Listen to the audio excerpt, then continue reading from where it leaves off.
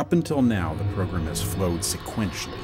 Each line of code is executed, followed by the next line. Now we're going to introduce flow control using an if-else statement.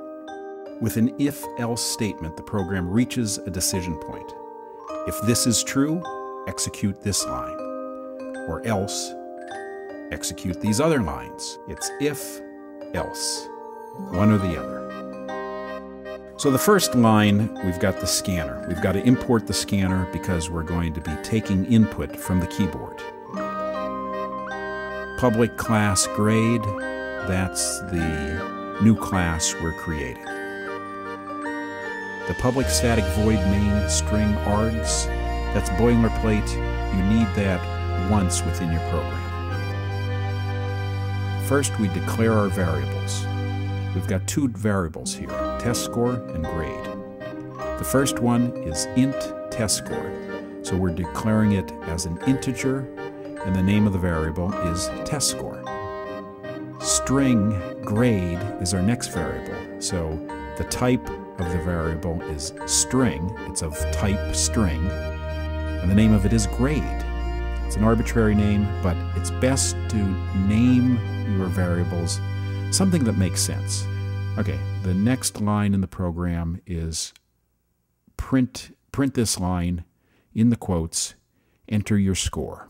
And after that, the scanner is going to pick up whatever is input, whatever's on system in. It's going to capture that from the keyboard. And then the following line captures that next int. It's the next integer typed at the keyboard, goes into test score. So it looks like test score equals keyboard.nextInt, but it's not an equal sign. That is sometimes referred to as a goes into. So what gets typed at the keyboard goes into test score. It's that integer is going to be held in the variable called test score that we declared up above. Now the if statement.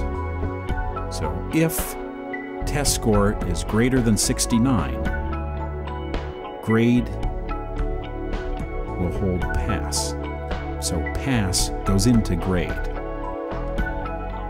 So it looks like grade equals pass. So think of that as pass, the string pass, will go into grade.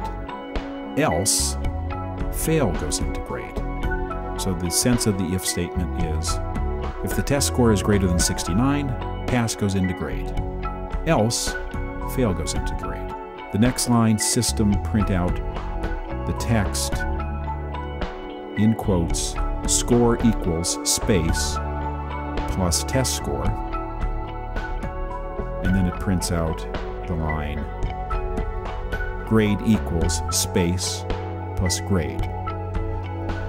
Okay, that's it for the if-else. Next, we're going to look at loops. While loops, do-while loops, and for loops.